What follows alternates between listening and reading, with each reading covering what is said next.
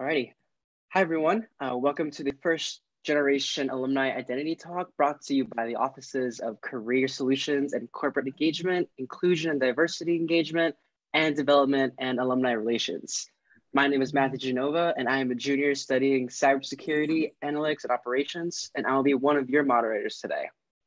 We're pleased to have you join us for this session talking about our first generation student. First Generation Day, recognized each year on November 8th, was established in 2017 by the by the Council of Opportunity and Education and the Center for First Generation Student Success to advance the national narrative of first generation experiences and outcomes, particularly the barriers facing this population and the supports necessary for first generation students to thrive. November 8th marks the anniversary of the signing of the Higher Education Act of 1965, which created a range of initiatives to expand access to higher education for low-income and first-generation students. We will begin our program in a few moments.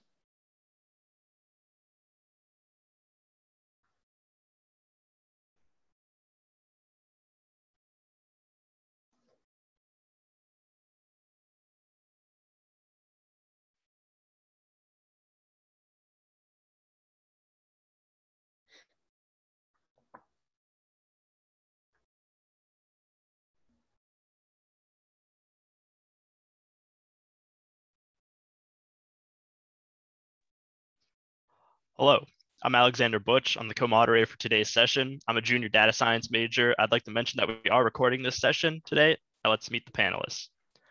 First, we have Joel Gill Jr. He's a 2009 graduate of IST, and he's currently a technology manager and management consultant at Grant Thornton LLP.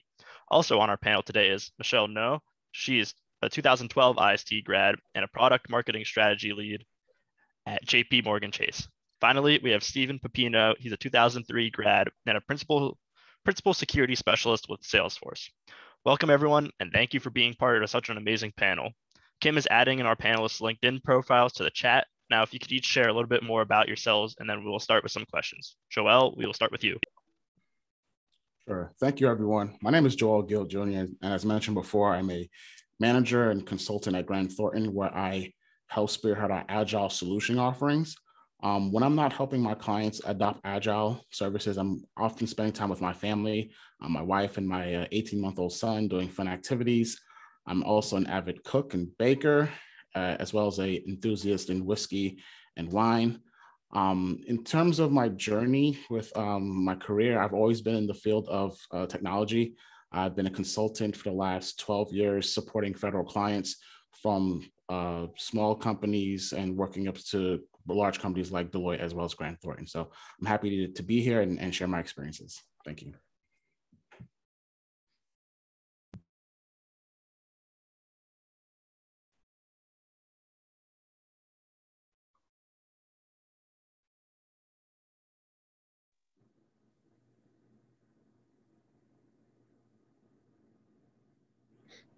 I can go next, sorry. Hi, everyone. I'm Michelle Ngo. I'm from the Philadelphia area.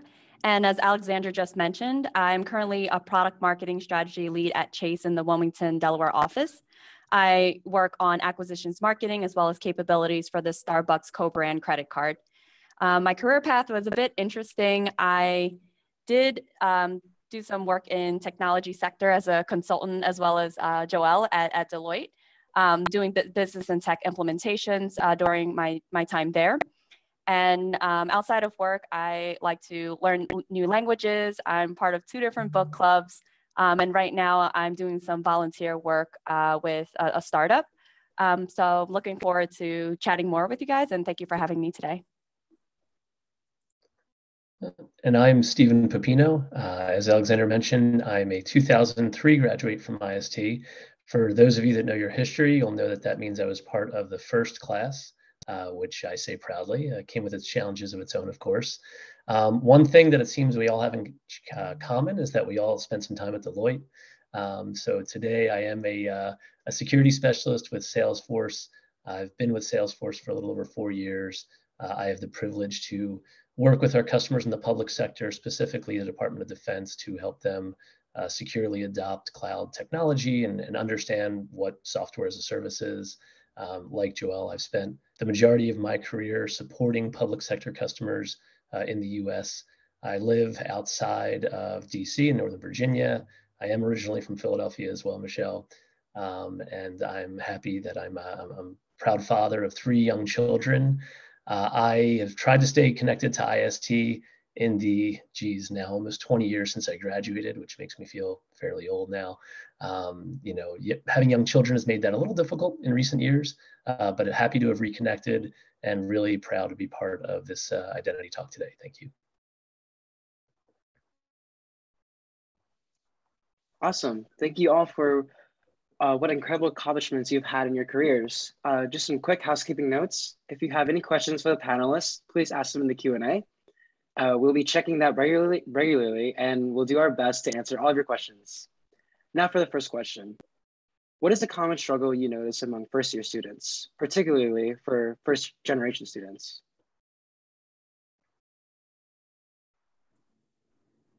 I can kick off for the group. For me and my first-generation student friends, we struggled a lot with time management as well as having resources for our questions.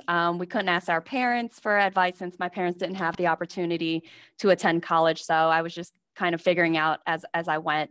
And later I realized that it's best to ask around until you found the answer, which would have saved me a lot of time during my first year at Penn State. So it took a bit of adjustment not to just like the campus life as a first generation student, but also asking for help when I need it since I was so used to being very independent. But it takes a village. So that was kind of one of the common struggles that I faced. I can go next. One of the challenges that I faced in particular was just dealing with the immense pressure from my family. Both of my parents obviously didn't go to school, so they basically looked at me and said, look, you need to have not just 1, but 2 degrees. And so having to go to school and go to college, you just feel this pressure to succeed, this pressure to do well in college. And, as a freshman, I'll be honest, I wanted to have fun. I was away from my parents. I wanted to play games all day and study later. But you always hear them calling you and telling you, hey, don't forget, you need to study hard. We're not putting this money for it so you can just play around. So having to, I guess, as Michelle said, balance both, personal life while going to school, but having to deal with that pressure from your family to actually graduate was probably my biggest challenge. And I think, unsurprisingly, there's a bit of a common theme here. I had a challenging first semester. I won't deny that. It was fun, great memories. I would do it all over again if I could. But I think going in and being a first generation student, which by the way, I don't even think I remember thinking of myself as a first generation student at the time. Right? I didn't know it was a thing. But not just being a first generation student, being the first student or the first person in my extended family to go away 4 years to college.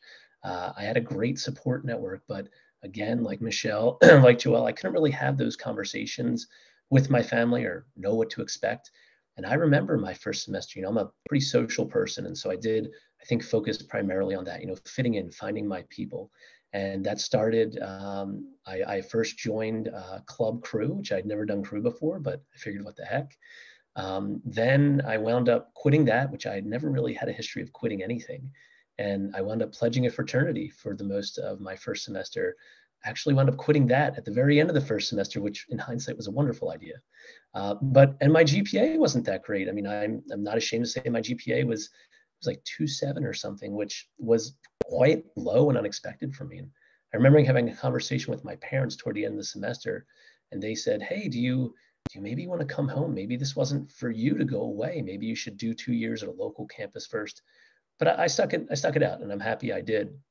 But I think the theme is there, right? Not having that embedded network to have those conversations with, to understand and set those expectations, and recognizing that being a first-year student is challenging no matter who you are. Going away after living at home, if you had that luxury, is challenging. Then being that first-generation student comes with its additional challenges. So I think we're all on the same page there.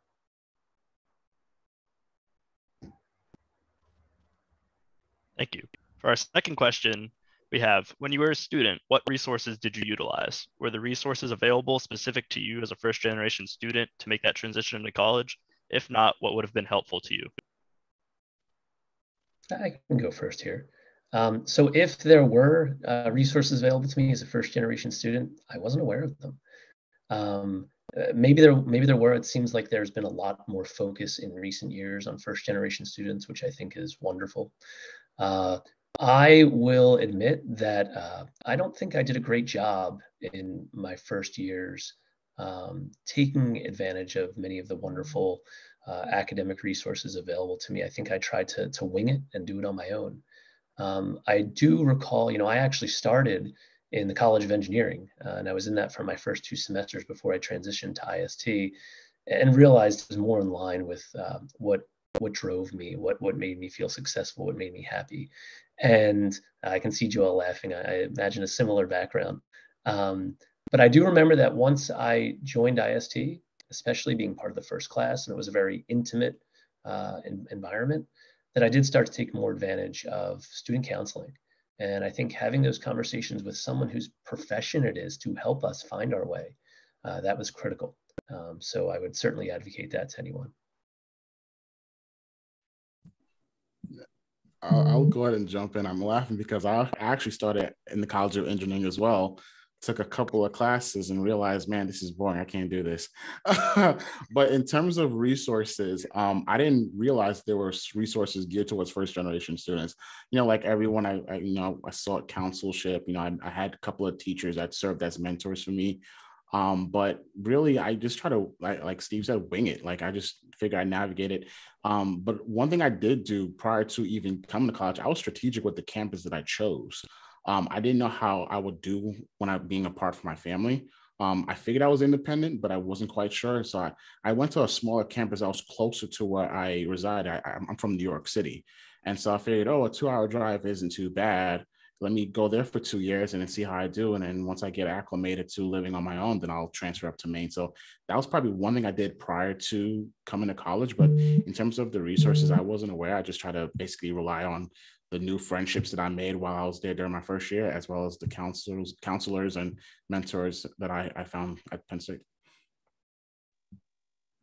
And I kind of was in the same boat as Steve. I don't think it was a thing back then. I didn't know, like first generation students was really a thing. But the resources I utilized the most was, I was at main campus for all 4 years, and sometimes being at such a large university, it's very overwhelming. There's a lot of resources out there, but it's just getting in touch and finding them.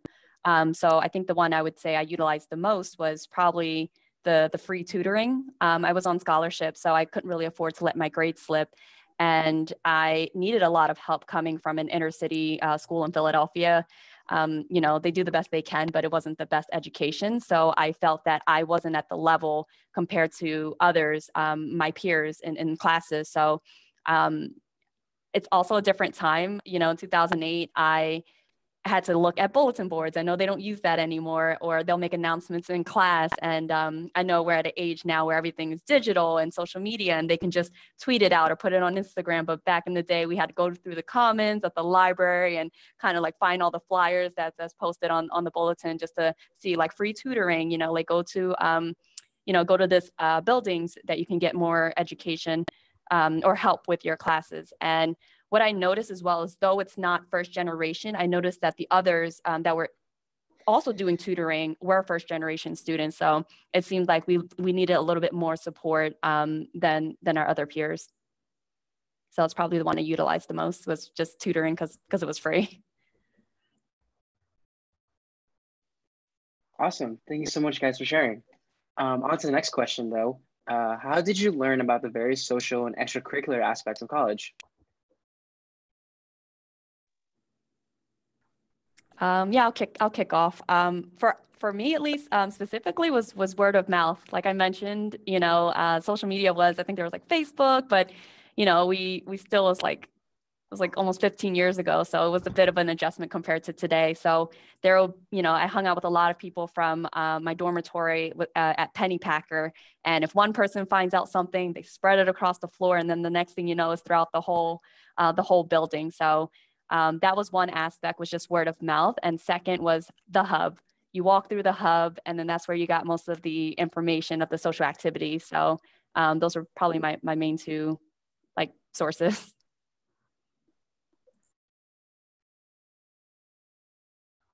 I can go next. Yeah, I'm a social creature by nature. I know that some people in IST and other majors opt to live, for instance, on the special interest floors, and I specifically didn't opt to do that. Again, I mean, I didn't start in IST. I started in engineering, but for me, advice that I sometimes give to folks is sometimes it helps to have kind of varying groups or varying networks to be associated with. And so for me, I kind of went about it in two different ways to find out about extracurriculars. If it was academic related, of course, those are conversations or resources I would seek out in class or, during study sessions or things of that nature. But other than that, again, yeah, word of mouth. In my dorm, I was in East Halls as well in Gearing, I wanted to make sure to be involved with extracurricular activities across the spectrum. So I got involved with intramural sports, with volunteer opportunities. I probably should have done a little more than I did, but I never, was at a lack of something to do. I was always busy. But I do think that getting involved with extracurriculars, whether they're academic or social extracurricular, I think it goes a long way. Yeah, similar to what Steve and Michelle said.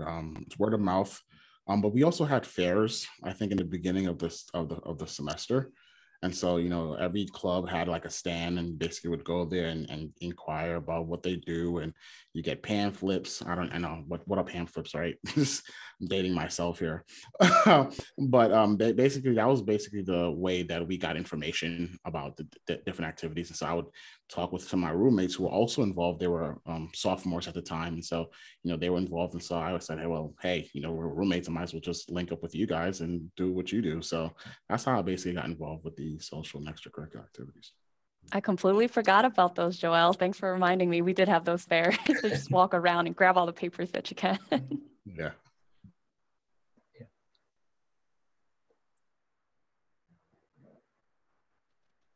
All right. So for our next question, we have, were you aware of scholarship opportunities at Penn State? And if so, how were you made aware of them? And then Michelle, I heard you mention you were on scholarship. So maybe you start, please. Yeah, though I was on scholarship, it covered most of the tuition, but junior and senior year, I lived off campus. So I still needed some additional money to help me out with living expenses for food. And I went through my advisor first at the College of IST, setting up calls just to see if there's any opportunities out there. But again, as such a large university, it's very competitive. And you can fill out the essays, but just being selected and awarded for additional scholarships was a bit difficult. There is like a site, I think I don't know why I didn't go there, but yeah, like ist.psu.edu/scholarships where they kind of list it. But yeah, didn't find myself the best writer. So I did put in a few essays, but I guess compared to like maybe tens of thousands of other people that applied for those scholarships, it's just very competitive to obtain. It's funny. I probably took the lazy way out. I didn't apply for as much scholarships as I probably should have. Especially it hurt me more when I had to transition from the smaller campus to Maine, which is much more expensive, and I was already out of state. So add that on top of it. But I didn't know that I didn't know there were scholarships available. I think I just was like, you know what? I don't got time for that. I got to do other things. And so in hindsight, it's probably a wise move. I just took advantage of what was offered and be more aggressive and apply for more scholarships. So first, I'll echo what Michelle mentioned about the resource that IST provides. It's something that I came across recently. So I think that's critically valuable. I have a little bit of a unique background here. I hope I'm not making an inappropriate assumption, but I would imagine there is some kind of correlation between socioeconomic status with your family and being a first-generation student. I didn't have a hard life growing up, but we lived, I think, a typical middle-class upbringing. And we knew from early on that sending me to 4 years of college, while the national debt crisis wasn't quite what it is today, it was certainly starting to become at the forefront of the conversation. And, we recognize, look, we don't want to start with that much debt, right? Let's limit our debt as much as possible coming out of college, which is something I would advocate to anyone.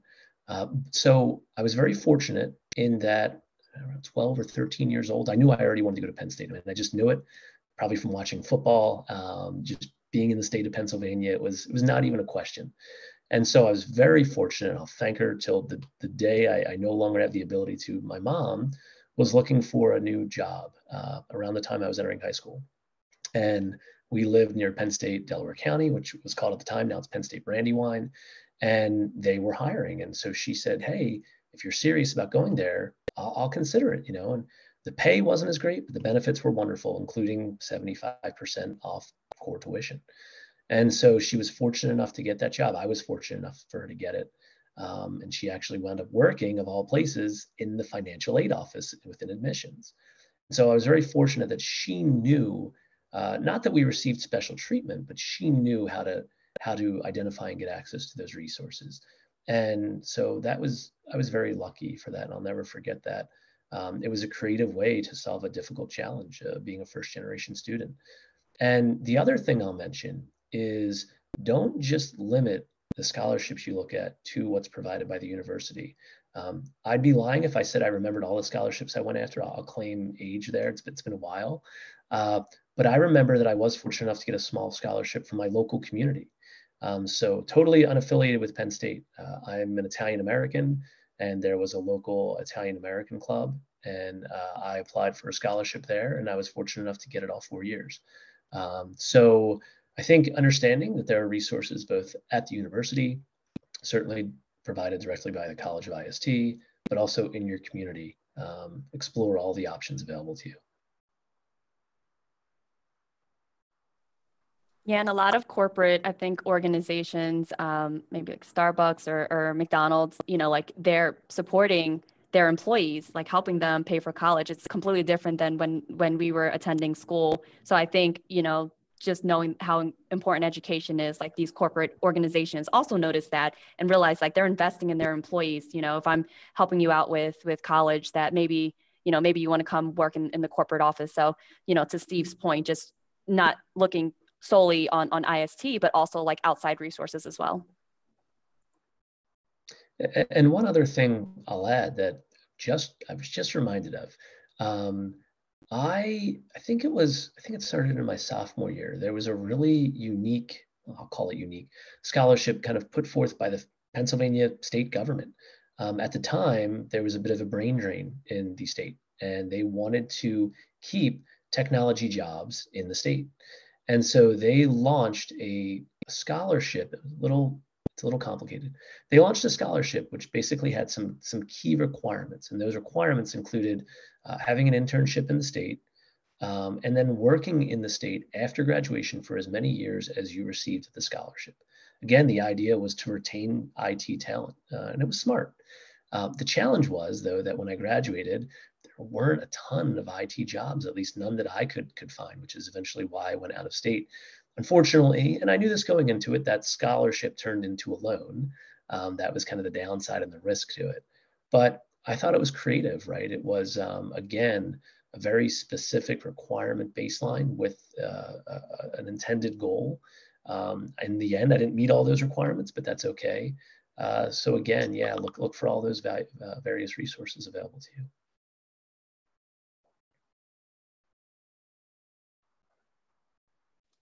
Awesome. Thank you so much.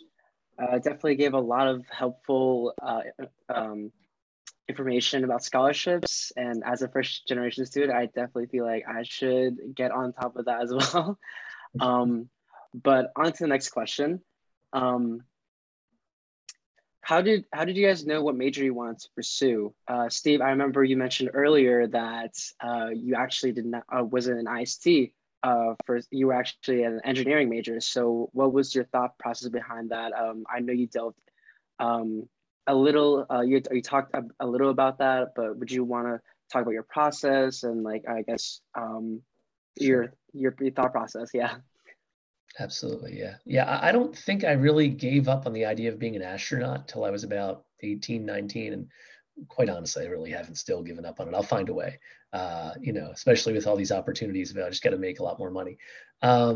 So yeah, going into Penn State, I wanted to do aeronautical engineering. In fact, I almost went to a school in Florida, Embry-Riddle, which focuses on aeronautical engineering. And so in going that route, I think like Joel had kind of mentioned, I imagine a somewhat similar experience. I wasn't finding happiness in engineering. I mean, I know I was only in it for a semester or two. I think it was 2 semesters. But I quickly realized, and I've subsequently, even up till recently, had similar conversations with my peers, and I'm confident I made the right choice. My feeling was that it's all about knowing yourself and what drives you, what your inherent skill sets are, and just kind of letting that lead you. For me, what drives me, I found, was near-term, short-term byproducts, right? Seeing the impact of my work quickly. I don't do well in working on something for months and years at a time, only to find out that it's not even going to be used, right? So I'll give an example. In aeronautical engineering, let's say you wind up working on a NASA program, right? Going back to the moon, right? The program that is now up and running, but was previously canceled years ago. Those individuals, they put in some really great work, only to find out that that program was not viable and was canceled. That would be devastating to me as a professional.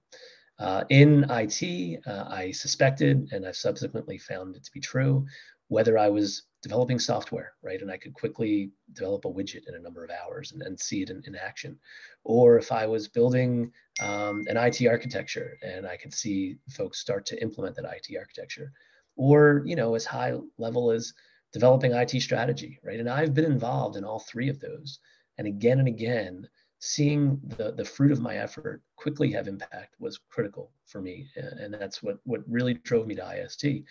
And then also you just kind of have to follow what you're good at. When I graduated, my first job that I landed was as a software developer. And I never intended to be a software developer. And I thought, oh, I'm going to fail at this. But I was good at it. And I just kind of let that lead me. And I think those are key things, right? Knowing what you're good at and understanding what drives you, and just follow it from there.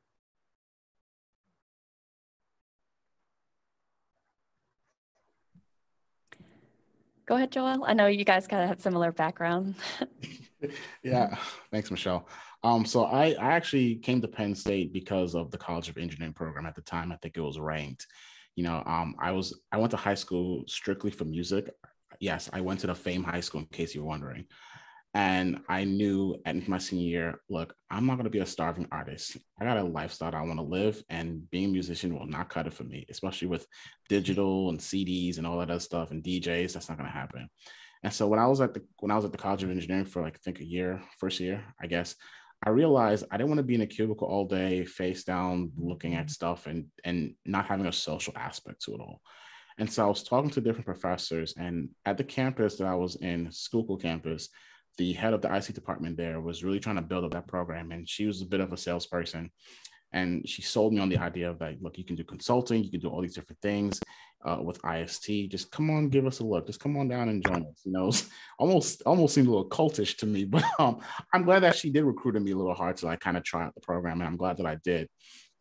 So I've never looked back ever since. But one thing I will say, before I declared my major, I was tussling between IST and MIS, and that same professor said to me, look, get the IST degree, get your master's, or get an MBA. And I said, you know what? That's probably the best advice I've ever heard. And that's what I eventually did. So. Yeah, I had a different path. I actually came in to Penn State undecided. And it's interesting because I was surrounded by a lot of people that picked their major, engineering, like biobehavioral health. They had a path that they thought they knew they wanted to do. And then sophomore year, they were either changing it, or they realized, freshman year, first semester, these aren't the courses that I wanted to take. So I came in undecided because at 17, 18 years old, you're a freshman. Yeah, you want to be a doctor, you want to, be an astronaut. There's different things that you think you want to do, but that'll change, especially at such a young age. So I went in undecided. We have the options of having electives. So it's not like you're going to be off course with your 4-year for graduation. So I spoke to an advisor, and she encouraged me to take this I don't know if it was cultish, like come, same thing as Joelle mentioned, but yeah, it was like, hey, there's this introductory like IST course. I was also leaning towards MIS because, I was kind of looking at what would give me a job after graduation, what pays well. So I took the introductory course with one of my friends, and we actually enjoyed it. It was very unique, and it seemed like it fit. And there was 3 different paths at the time. I'm not sure if they changed it now, but you kind of can go that coding path or that, more of the functional business role or something like kind of in between. So I ended up choosing the one that was more of like the functional role, because I would love to code, but it does not come easily to me. And as Steve mentioned, sometimes, do what you're really good at. So more from the business and consulting aspect versus me as a software engineer, things would break if that was me in charge of it. So kind of went that path and ended up, it was a good choice, because a lot of people, at least the ones that were in my building, they were all like I think it was like HHD, BBH, like biobehavioral health. It was like a huge population. But then with IST, it was kind of niche at the time. Like not a lot of people were in there. So me being a minority, and also a minority as a woman in IST, since there weren't a lot of us at the time, it gave me the opportunity to stand out, learn something new, since it was predominantly men in that college. So I did land a job after graduation. I graduated on time. So I do not regret that at all. I think IST was the perfect choice for me. Yeah, IST was so trendy too. It was like the new kid on the block. I mean, when I was there, it was like that. Oh, look at the sexy building over Atherton over there. And it's like, yeah, that's where I go to school. That's where I take my classes. And also, that's why I have Fridays off. I don't have to go to class on Fridays. That's so true. For me. Oh, my friends were jealous. They were like, wow, like you don't have to, like I think we had a nice flexible schedule. Yeah. Our classes was always group work. So they were, I noticed that as well. Like IST was a lot of group work, and I leveraged that even to today. And I noticed like my other friends who were in different majors didn't really have as much experience as I did. It's like I easily knew how it was to kind of coordinate schedules. Like theirs was a bit siloed in their majors. So I think it was a lot of like benefits being in IST at that time, and even now.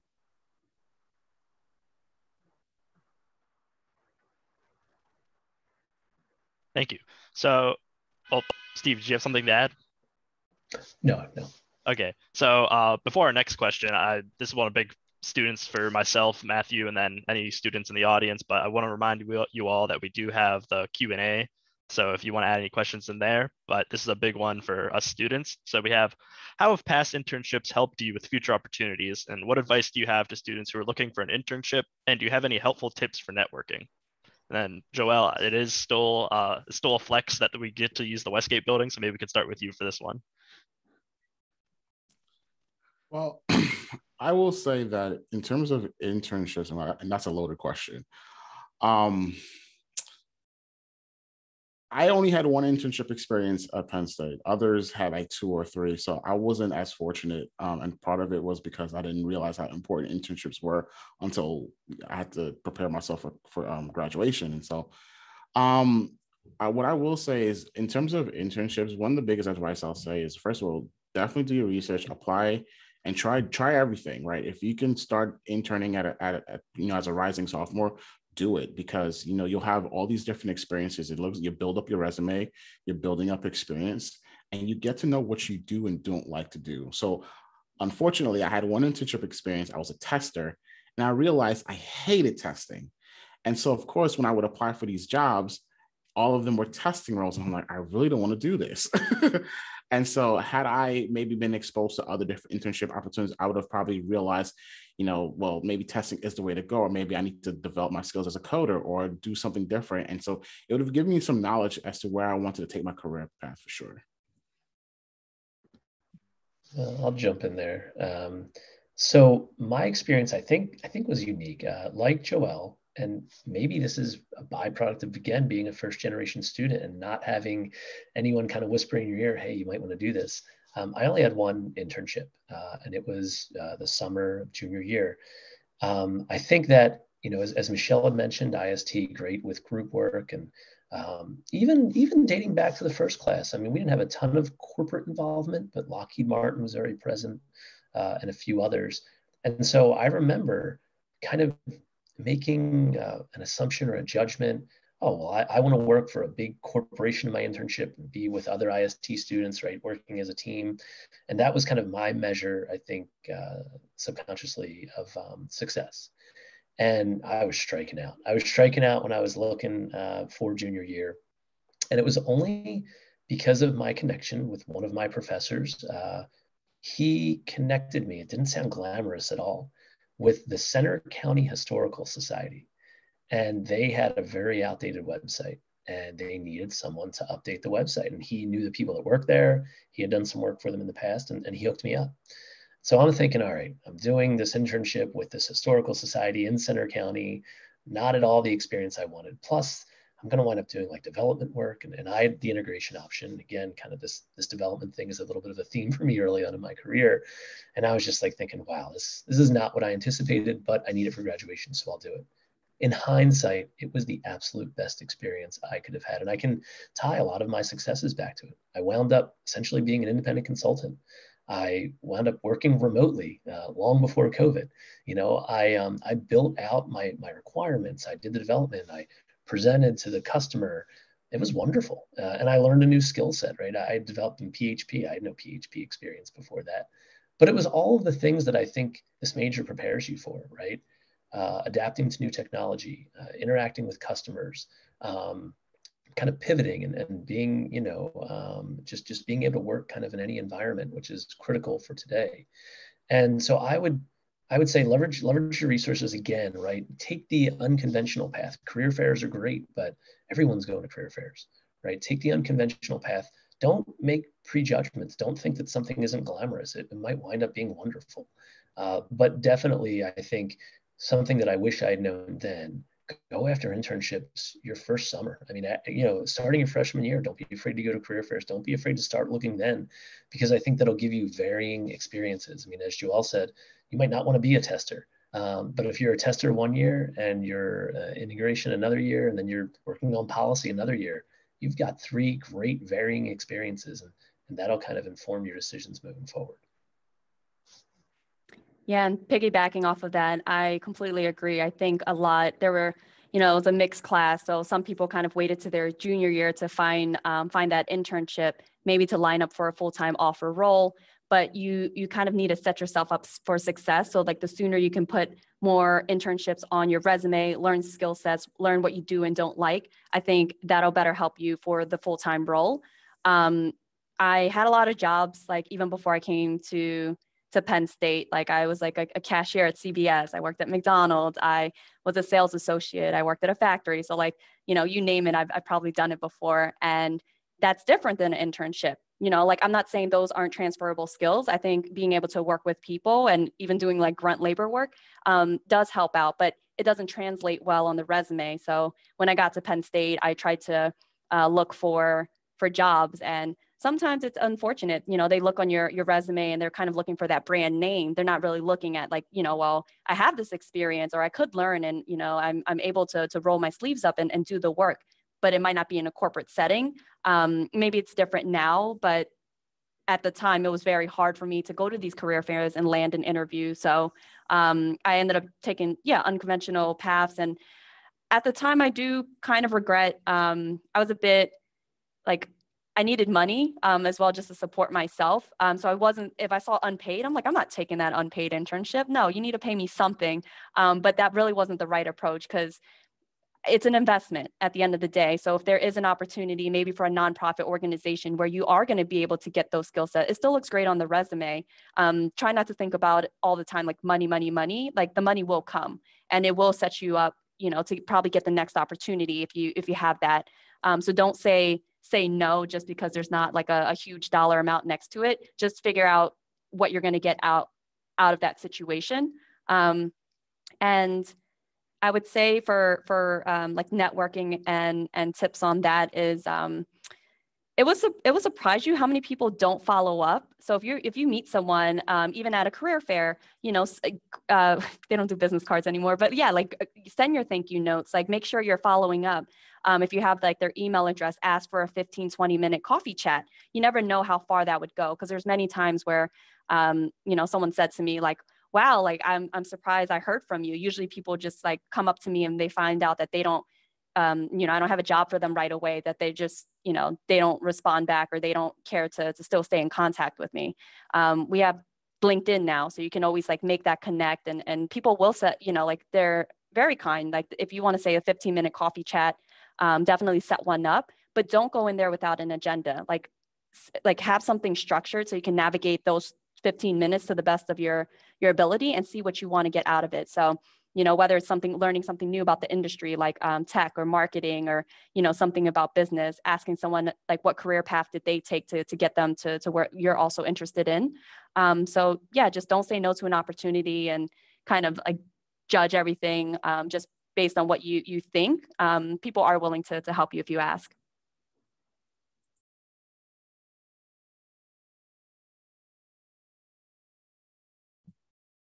Absolutely. And one thing I wanted to bring up, because I think someone remembered me from my days at IST. I was I guess, teaching intern or a learning assistant. I don't remember what it was called, but I worked closely with a professor, Dr. Irene Patrick, who was extremely instrumental in my growth and my development. The biggest thing I took from her, and this is one thing that I think a lot of students in her class struggled with, and I understood why she stressed this. Whenever she would ask a question, she didn't want to regurgitate information. She wanted insight. And that's super important. I didn't realize how important and valuable that was until I got into the professional realm. When someone's asking you a question, they don't just want you to spit like straight facts, right? They want you to provide some in-depth analysis, something that shows that you've been thinking about this and stewing on it long, you know, before you even answer the question. And so working with her directly gave me that confidence. Whenever I'm asked a question, that I've already done the research, I've already done some analysis, I was proactive. You know, it wasn't just strictly remembering what I read somewhere, but it was also just to chew on it, think critically, and even question. So that was one thing that I definitely took from Dr.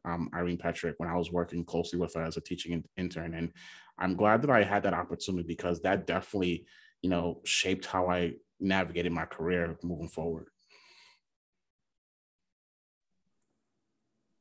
Sorry, I know we're short on time. Like two last things I was gonna mention is that, you know, like again, I was talking about like setting yourself up for success, like outside of just like to get you to the internships, like what Alexander and Matthew's doing now, like volunteering, like finding these opportunities to do public speaking, being involved, finding a leadership role, even in social clubs, that also can benefit you, because it's not easy, you know, like walking up in career fairs and feeling very comfortable in what you're talking about, but it comes with experience. So, you know, if you are taking these opportunities, when it does come time to look for internships, you kind of already have that network and speaking to a lot of other folks to get you there. And then the second one, which I wish I did more when I was at university, is just finding a mentor, like having someone that's there to support you and give you the advice. It comes with experience. So, you know, whether it's a professor, an advisor, someone on campus. But I think just having the support system around you at especially a place big as Penn State, it definitely can help out a lot. And I'll add, since we're all adding kind of one more thing, I'll add one more thing here. I don't think this advice even stops when you graduate. I know, for instance, when I was at Penn State, I focused a lot on, I did my job in the classroom, right? I wound up with a good GPA, got my degree, and that was kind of my focus. I didn't really think about some of the other things we're talking about today. And other than that, I was very social in nature, right? Outside of IST. But once I graduated, I then realized, you know, I can still create that network that maybe I didn't create as strongly as when I was at IST. Again, I was part of the first class. So those that were part of the first class all were pretty intimately connected, but I joined 2 semesters late. So I was kind of just always on the cusp of that group.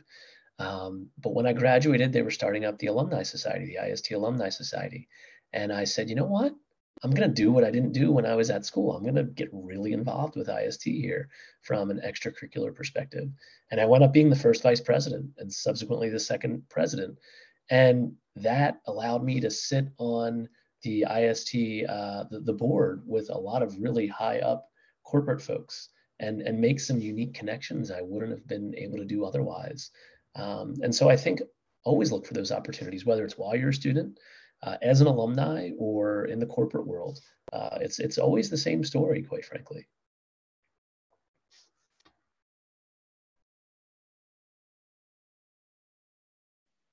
Thank you everyone for sharing. I just got a question right here. It says, what support would you have liked to see in a college of IST that wasn't available at the time? Michelle, I know you briefly talked about having a support system with advisors or mentors. Did you want to go dive in a little deeper about that? Was that not available at the time, or were there other things that you wish that you had, or to help support you in the College of IST? Yeah, I'm also very accountable, so I'll be very honest. Like, it's on me. It's on me at the end of the day. I think those resources are there and they do their best, but being a first generation student and going to social events or like parties and trying to balance like classes, I think sometimes in terms of prioritizing at such a young age, like I'm thinking of getting a job, but I didn't really think about like all the stuff to get me there, because I didn't know.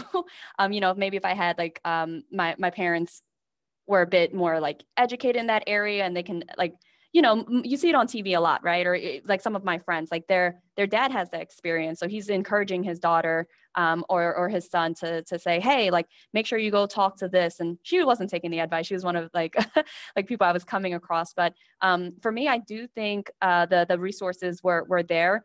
They tried their best to make those announcements, but sometimes when they're at events, and I do attend it, it's a low attendance rate, which is very unfortunate, because they put together, as even with today, like such great events.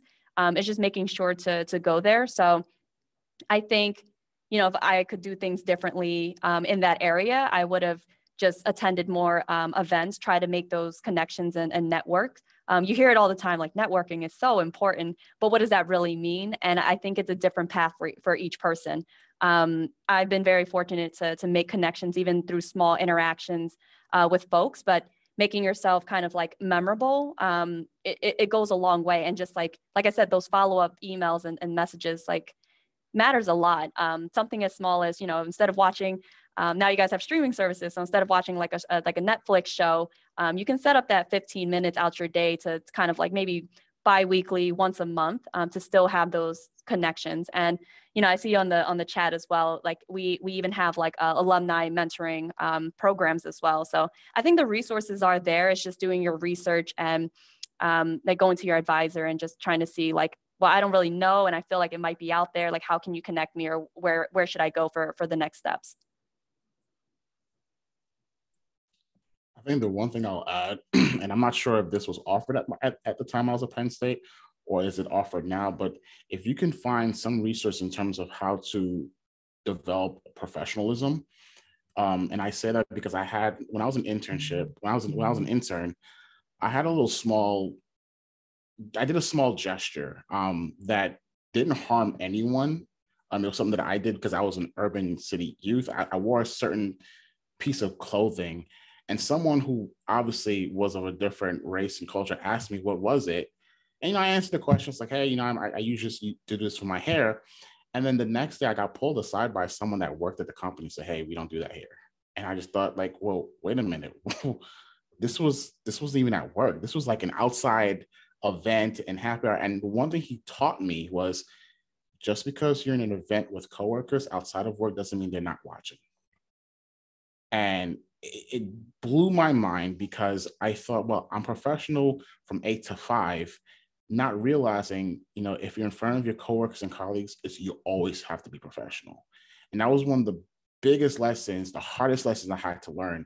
But I was fortunate that someone was willing to pull me aside and tell me that. And something so innocent as putting on a piece of fabric, right?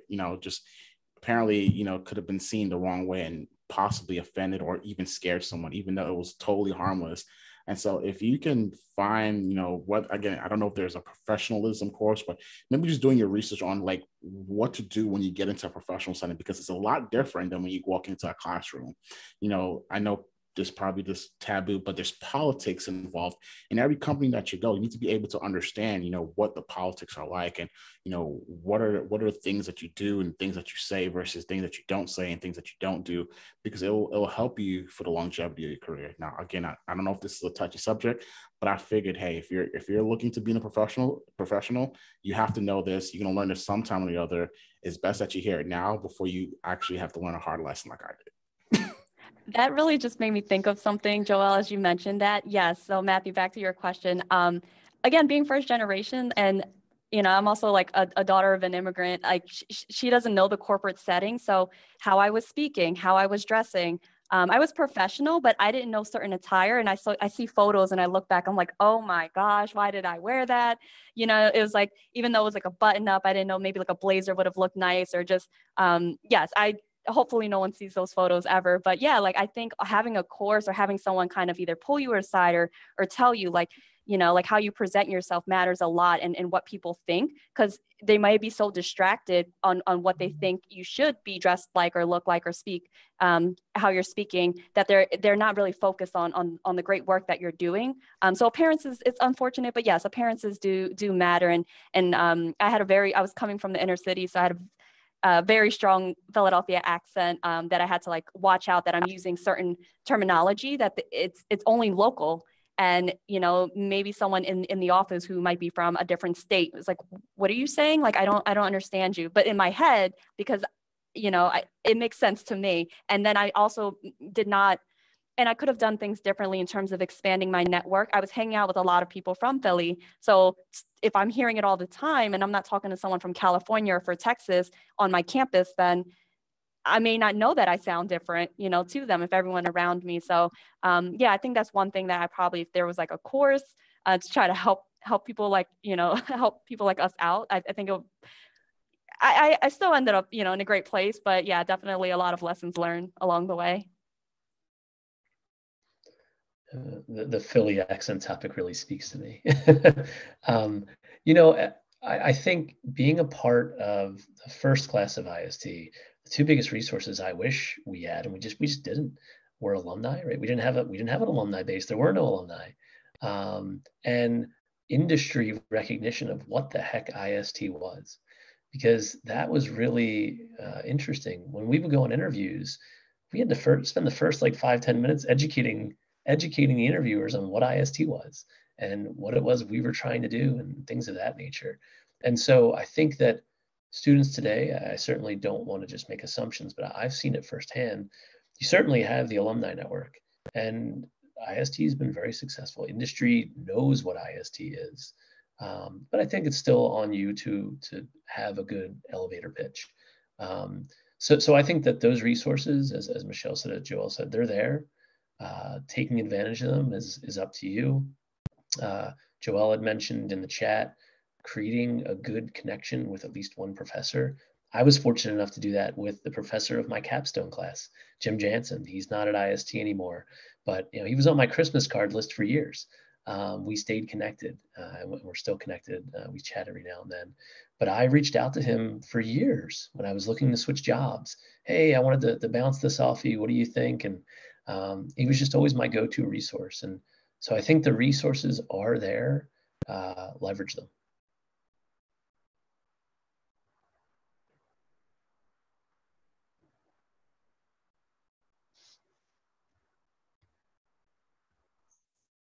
I'm not sure if we have time for one last question, or time check. Good. All right. I have one more question, and this is kind of piggybacking off what Steve said with like resources that are available. So, sorry, I got to scroll. Here we go. So we have to understand the hurdles to overcome in reaching students. Can you tell us about what kept you from making use of support that existed in IST, but that you didn't take advantage of?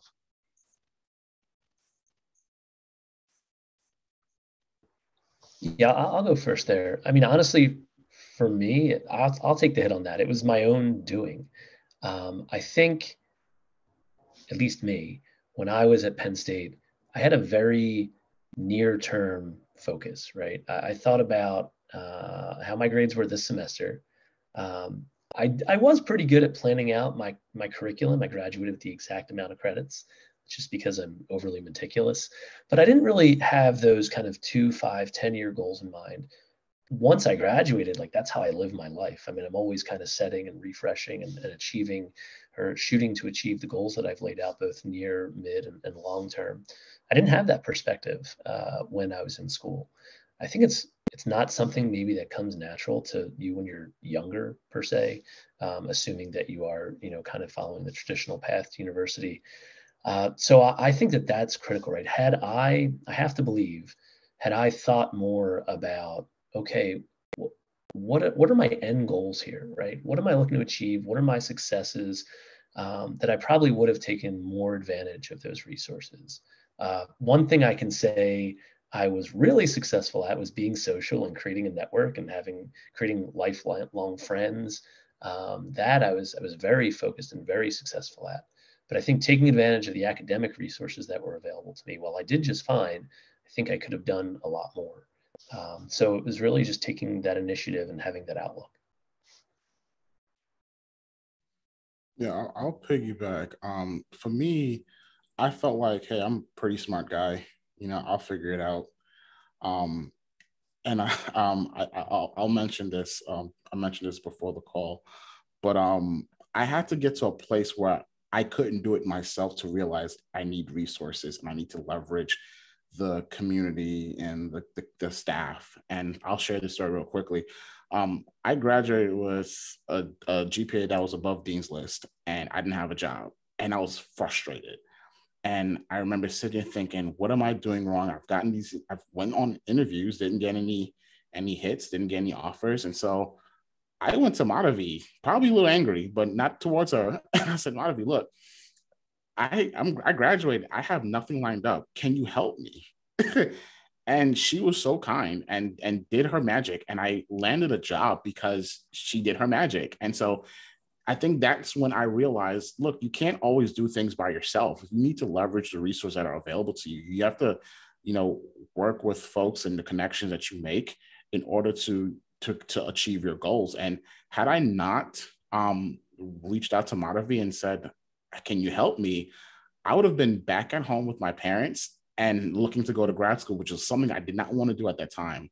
So I'm glad that I did, but you might have to just put your own pride and maybe your ego aside and say, look, I can use any resources that are available to me, even if I might not need them right now. It's good just know that they're available so that if I use them down the line or if someone else needs them, they can leverage them. So. Yeah, I also agree. I think the resources are there, but it's just being, taking that initiative and then leveraging, like maybe start with your advisor, Madhavi, Rita, like people that we have on this call, to say what you're looking for, and they'll connect you to the right people. Also, like, I don't know if it's just me, but I didn't even know, this sounds really ridiculous, I didn't know about grad school. I heard some people talk about it in other majors, but to me, my mom just told me, just go to college. So when I hear people go to grad school, I'm like, why would people still go to grad school? I ended up getting my MBA. So yeah, I think just also like being more educated and kind of like knowing what your path is. Another thing that I know we're almost at time, but ask for feedback. And that's one thing that I did not do. Not that I thought was that great. It's just, I was like, oh, wow, I didn't get, like a call back, or I didn't, it doesn't hurt to ask. Maybe you could have improved on something during your interview process. Maybe even if you're at an internship and they didn't give you a full-time offer, and you're stuck between, yourself and another candidate, if you were to say like, hey, appreciate any feedback.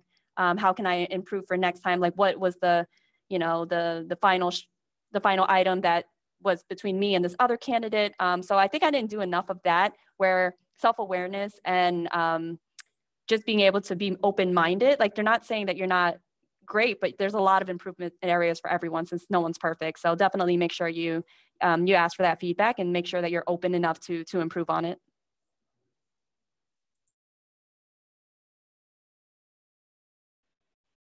Alrighty, looks like we have about a minute left, but I just wanted to say thank you everyone for participating and talking about their stories today. Me personally, as a first generation student, I feel like I definitely learned a lot from these. Being a moderator, I felt like I was attending this and learning from all your stories and experiences, and I definitely can take this with me when I am applying for internships and learning from our interviews. I definitely feel like we should bring back the pamphlets and the bulletin boards. I think those are really cool. But we would like to give a special thank you for all panelists once again and for sharing the personal stories. Please look for information on future identity talks on the ISD website. Our last one for this semester is Military and Veterans in Tech on November 17th. Thank you all for coming and have a wonderful rest of your day.